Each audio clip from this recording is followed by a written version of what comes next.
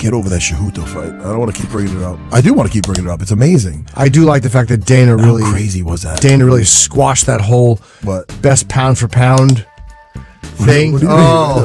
What did Dana say? What are you talking about? Well, Dana really... Let's find out together. I want to find out when the UFC Army, UFC Unfiltered Army finds out, Jimmy. Dana was basically saying that, look, he's a great fighter. What he did was amazing, but look at Jon Jones, the amount of people he's beaten. And then he said, Sugar Ray Robinson, because he was talking about combat sports. And I think he mentioned Sugar Ray Leonard. And he mentioned quite a few fighters that have been pound for pound. It's kind of hard to call yourself the best combat athlete ever. But to reach Amanda Nunes has beaten up everybody, and Dana mentioned her. It's true. And that's in the one area. Like, I think his point is, who else is walking around as an Olympic champion? Yeah, I mean, that's also an amazing right? Not many. But that's an amazing, is sure an understatement. I don't know. I mean, I think that's, what he's done. Listen, it's also some self-promotion, and he's talking shit, he's backing it up. And he's backing it up when nobody's giving him a shot. Yeah. And how many fights in a row? How many fights? That's what I like. That's what I love about Cejudo is the underdog, and he's been the underdog in all his fucking fights. Yeah. With these big fights, he had to go back and beat Demetrius Johnson, and he already lost to Demetrius, so you have that going into it, and then with the fight with TJ, very few people gave him a shot. Yeah, I thought they called it a fluke or whatever it was, and then you can't say that after what he just did with Marlon, and Marlon's been looking like unstoppable, So it's like, I can't. He just, and now for him, when he gets the mic, and he wants to call himself Triple C, with the triple champion, listen, it's awesome because he's backing it up. He's not talking his shit and not delivering. Who comes back from a first round like that? Well, he looked really good. What he's looked good before, but I remember from Sergio Pettis on, he looked incredible. And the fight before that was with Wilson Hayes, and before that he had lost to Demetrius Johnson and Benavidez. He had dropped 2 straight, so something must have changed after that second loss. See me once in a while checking my phone. You're checking for Aljo. I understand. See if Aljo. Of course. Aljo's a character. Yeah. Give me a head bob if he don't give me head bob. I will give me a head bob if fucking somebody spoke to Aljo recently. And is he en route? All right. You motherfuckers, leave this in. It's good. Dude, Aljo. I had a feeling. Listen, first of all, it's a new studio, but it is a little closer, though. And Khabib and Poirier had their press conference. Now, his father, Khabib's dad, is going to be in his corner for the first time in UFC. Oh, that's awesome. And he said, obviously, because they're in Abu Dhabi, and he said, obviously, I have to beat Dustin, I have to beat Tony Ferguson, I have to beat GSP. He wants to become the #1 pound for pound. Stop with GSP. It's not happening. GSP is not going to come in and go back down to lightweight and fight you. It's not going to happen. And he already said he won't go up to welterweight.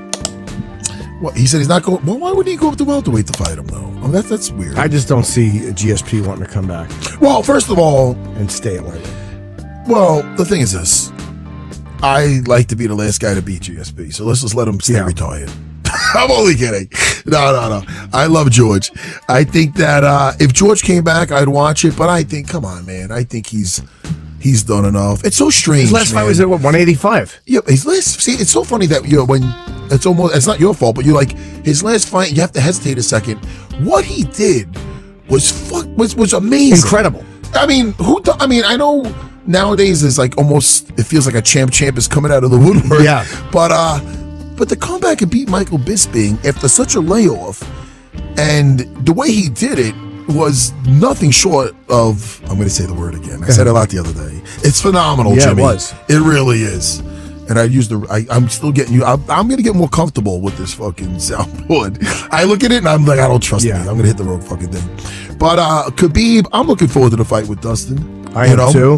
And eventually, because I feel he's going to pass that test, and I don't like to look too far ahead, but eventually I would love to see him versus Tony Ferguson. Absolutely. I just think Tony Ferguson looks like a machine. And I think the longer the fight, you really have to get something he has to get that Kimura behind his back. He has to get something about to snap. because I don't. Tony's the type of guy like, man, like a zombie. Yeah. You could just Cowboy. He was unconcerned with whatever he got caught with Cowboy, and nothing slowed him down. It's fucking that's crazy, dude. Yeah, he seems like a hard guy to prepare for too, because he just throws so many. You can't. He's very unpredictable. He uses his feet and his hands equally. He's just really fun to watch, and it's fun to watch somebody try to come forward against him, because you can't do it for long. You come forward for a couple of punches or a kick, and then you're right back to backing up again. But what I say about GSP is I don't see him after fighting at 185. Is he going to want to go down? Because Khabib has already said he's not going to go up to welterweight, so he's going to drop 40 pounds for and fight Khabib. It doesn't make sense. It doesn't make sense to fight at that lightweight, to have to do a weight cut. Again, I'm sure he's not walking around at 200 right now, but that's a drastic weight cut to fight a fucking animal like Khabib. I just don't see it. Nah, dude. I don't see it. Listen, I'm looking forward to his fight with Dustin. Dustin has been on a tear. Yep. And he's taken out top guys, all the top guys. So it's got that little Rocky feel to it. Yeah, it does. And he certainly could. I mean, he's been punching so well. I'm taking Dustin in the second round, like I've said. Now, here's why I'm taking Poirier over Khabib. Because of who he's beaten. Now, again, I know Khabib has won some good fights, too. But, I mean, he TKO'd Pettis. He TKO'd Gaethje, TKO'd fucking Eddie Alvarez, and then goes the distance and beats Max Holloway. Poirier has looked unstoppable. Yeah. But who has he fought looking to really put the grappling on him, put him on his ass? Yeah, who? I mean, I would say... who? Yeah. I'm not a fucking owl. Who, Jimmy? Jimmy, look at me right now. Who? That's Jimmy, a good point. Right now. See how jolly However, I am? we saw what happened when Brian Ortega wanted to put the grappling on fucking... he wanted to take Holloway down. That didn't work. I love Ortega, but Ortega's amazing with jiu-jitsu. Yes. Great standing up. The wrestling, it's not on the level of getting it to the ground. Isn't on the level of Khabib. Right. Getting it on the ground. That's what I mean? True. Very true. Oh, 100%. But I just mean, we all have plans. And I just see, I see Khabib coming in, and I see Poirier landing a booming left in the second round and dropping him. Dude. Nobody else agrees with me. I don't want to... I told Dustin that, and I'm saying it publicly again. I'm calling, and we all know I am frequently wrong. But Jimmy, can I ask you one question, please? Sure. What am I supposed to stir this with? My fucking dick? Excuse me. Too early to be so vulgar? No, it's a fair thing. I'm sorry, people. You want to stir your thing and you're not using a spoon? I don't know. Maybe I'll use a pen. Poor Bob's taking his headphones off. Bob, the guy's not the errand guy. No, but it's a fair thing. I'm sorry. We're waiting for Aljamain Sterling, who's coming in. I don't know about Aljo. Why? I don't know. Gut feeling.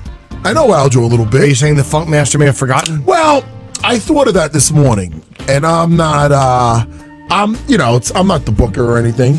Yeah. But, did anyone talk to Aljo? Well, this is the deal. I thought about that this morning, and I'm on the train. And I go, I wonder if they followed up with Aljo. I go, it's not my job, but he is a close friend of mine. So I shot him a text. Hey, man, I'm seeing you today. I didn't hear nothing back. So like 11:30. And again, he's supposed to be here within, like by 12:15. Around 11:36, I think it was. I'm catching the train. So it's not like physically, it's not possible for him to make it here in that much time. So he might come in with 10 minutes left. Yeah, and I gotta point something out, Jimmy, before we go anywhere. Sure. We all right over there, Bob? The fuck was going on? I love you guys, but what the fuck? What are you guys doing? I don't know. I think he's moving Bob first got me my thing, but I thought he's getting my attention. You guys got to realize this. It's almost like that game of playing statue. Like I have the attention span. I'm like, I could be talking to you, and it's like that movie, like Up, when the dog's talking and you can hear his voice, and he sees a squirrel. Yeah. He's talking, squirrel. So guys, I'm not saying you don't gotta move, distracted. but if you act like but it's not like I can take a little movement. But if it's almost like if I would have just now see these little things I got in my hand, little they're not testicles. They're not my testicles, but it's almost like the guys use that are like calling in the fucking airplane. Yes, in my mind. That's what Bob wasn't doing that. Right. But in my mind, you might as well put Bob on a runway. Yep. And fucking an airplane runway. I understand. Sure. Not a model. Hold on a second. Why? That's cute. Where's Listen the car to me. crash? I don't know. I missed the car crash.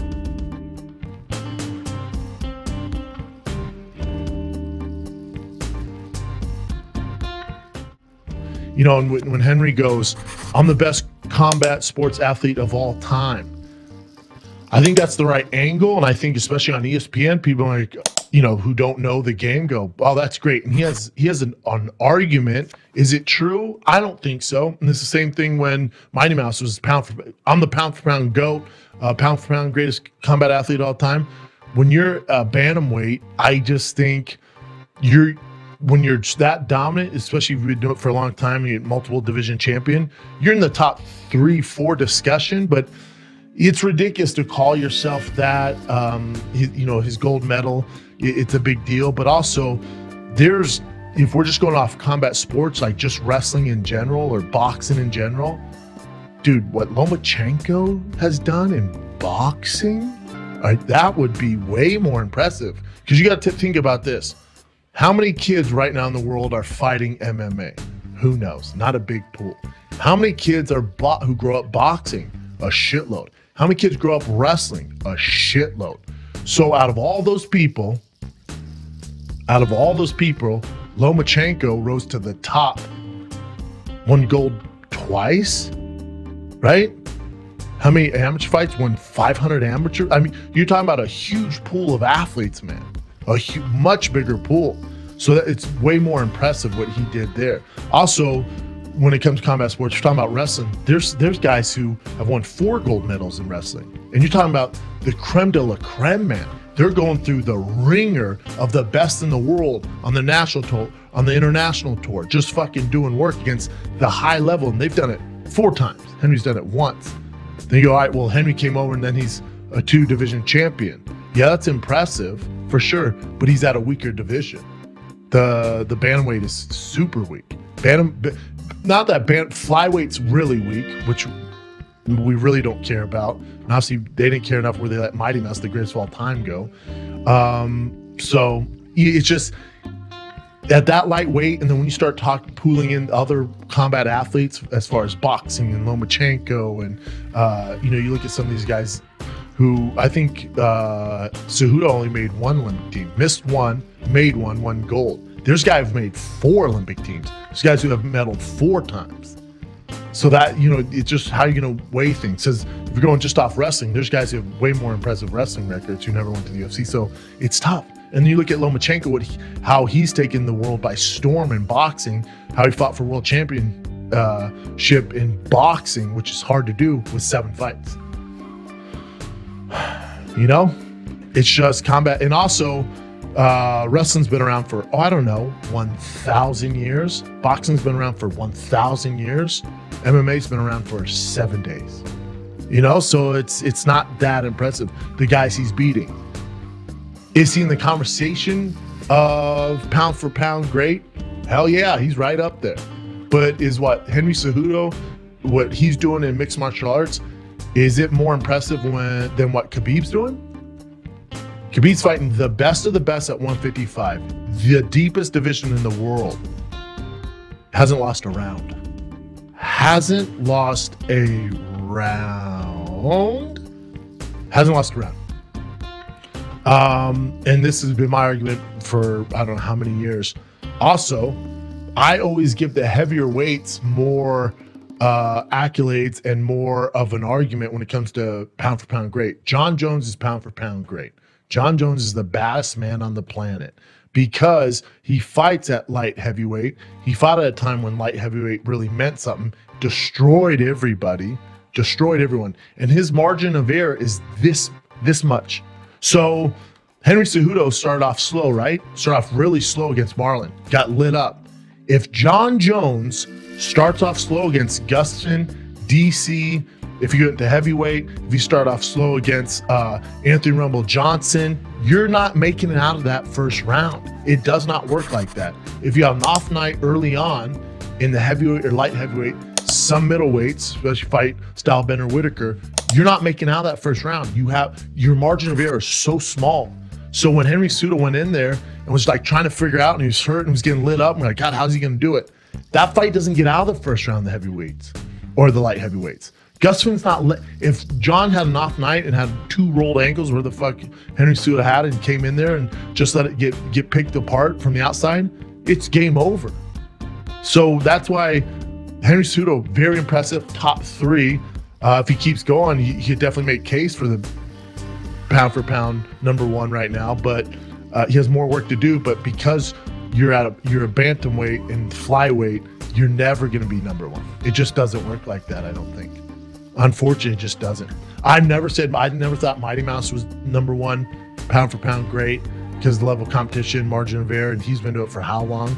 Jon is the best to ever grace the octagon. His record proves it, and his margin of error is so small. Jon never has an off night, never has an off round, ever, because he'd lose. He'd get knocked out.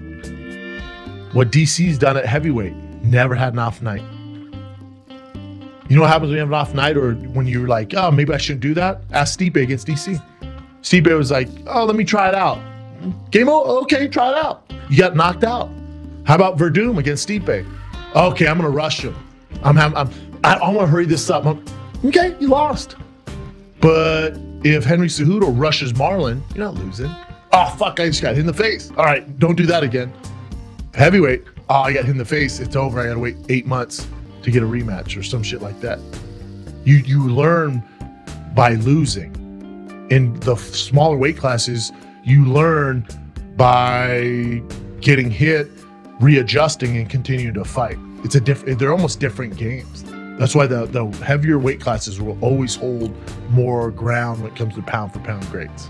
And then also you look at Amanda Nunes, you look at her record, granted it's female, so the pool's even way less than male. So, but as far as female, she's pound for pound great of all time. But you can't have pound for pound great fighter. You can't include the female with the men. You just can't. They're completely different pools. But let's go over Amanda Nunes' record. Chris Cyborg, ever heard of her? Some were saying the greatest female combat athlete of all time. She knocked her out in 50 seconds. Raquel Pennington, again, that shit happens. Shevchenko, who I was just balls deep on, who she beat split decision, second time, mind you. Ronda Rousey, ever heard of her? Some think was the greatest of all time. She got starched in 48 seconds. So remember, the faces of female combat sports, by far the most famous. When it just pops in your head, Miesha Tate, right? By far. Miesha Tate, Ronda Rousey, Chris Cyborg. Put them in whatever order you want. Probably goes Ronda, Cyborg, Miesha Tate, as far as fame goes, right? Well, let's go through those. Miesha Tate, she starched in 3 minutes. Rear naked choke. I think it was UFC 200 with the yellow mat. That still ruins my day. Then she went on to fight Ronda Rousey. Big fight, right? Big fight, man. Ronda's comeback. The UFC only marketed Ronda Rousey. What happened there? 48 seconds, starched. Ronda never fought again. Went into her hole. Didn't want to play ball anymore. Chris Cyborg. All right, here we go, man. This is featherweight championship. She's going up in weight. There's no way she can compete with her. I didn't think Amanda was going to win this fight. I thought she was going to get knocked out. 50 seconds she starches that girl. 50 seconds. It's not, when it comes to men, you can have argument pound for pound greats. When it comes to females, it's a fucking landslide. She's the Michael Phelps. She's the Lindsey Vonn. That's how good that she's the Cheryl Swoops of women's combat sports. It's not even up for debate. But when you add pound for pound great men and women, which is stupid to do, she's somewhere top 5. As far as just females go, it's not. There's no race. There's no race to be had. Chris Cyborg is the greatest female combat sports fighter of all time. All time. Nunes, what'd I say? Cyborg. My bad. I was looking at Cyborg's name there. That's why I said that. Yeah, not even close. The pound for pound argument is fun to have, but when we go pound for pound, it's probably Jon, Khabib, DC, and then, Henry Cejudo's in there somewhere. You got the other guys, but how the UFC has it DC #1. That's kind of tough, though, I mean, we saw him lose twice to a guy named Jon Jones, who you have at 2. You got Khabib 3, that's fine. Cejudo 4, Max Holloway, Amanda Nunes, Kamara, Dustin Poirier, Connor, Stipe, Tony. How Tony's not higher on that list, I don't know. I don't get how. That doesn't make sense to me. How you have Tony at 12, you have Conor at 9 and Dustin at 8, or Kamaru Usman at 7. That's strange. These lists are just something for us to reference. They're not like they all be all. They don't really give a fuck. Everyone lists it. If you have not already, hit that subscribe button with its notification bell and leave a comment in the comment box below of what you thought of the video, and tune in for more on MMA News Outlet.